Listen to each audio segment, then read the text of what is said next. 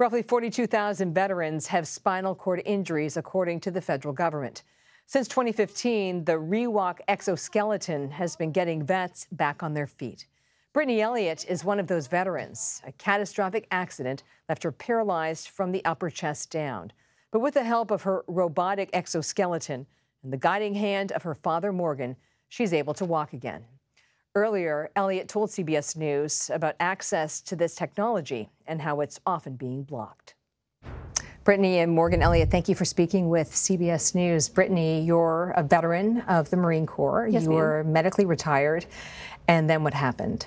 I was in a head-on collision with a drunk driver and paralyzed from the chest down. And how old were you at that point? 24 years old. 24. So you've had a real journey to get to where you are today, yes, standing here in the CBS News studio. What difference does the exoskeleton make to you? It's life-changing for me. I spend my life in a chair and thought that that was going to be the only option for me. Exoskeleton showed me that there is possibility to get outside the chair and walk. Even better, I can climb stairs and curbs in it as well now. So that's been truly life-changing when you navigate a city. It's much easier to do it standing than in a chair. Of course. What was it like to stand up for the first time again after you thought that you would never stand again? Emotional. I almost passed out because my blood pressure wasn't sure how to evaluate with being back to my feet, but I cried because I never thought I would see the day. I mean, a lot of joy in those tears, right? Absolutely. So, Dad, I want to bring you in. What difference has the exoskeleton made in the life of your daughter? Oh, it's made an amazing difference.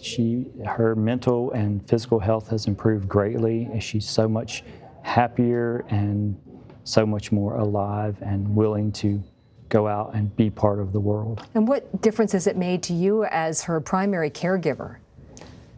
It really makes the days go by very quickly because she likes to be up, she likes to be moving, and the days go by so quickly because she doesn't ever want to stop. How long did it take you to get access to this technology through the VA? So I completed a study with the VA in 2018, but I did not get my own device until April of 2022. Wait a second. It took 4 years for you to get this device. Yes, ma'am. What explains the delay? There wasn't much explanation from VA.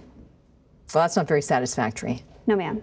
It was a tough battle, and the goal is to make sure no other veteran ever has to face that kind of struggle. So what does it look like for veterans today who are trying to get this technology? Are they still facing blocks and financial obstacles? They are facing it, but I hope that's all going to change very soon with the STAND Act.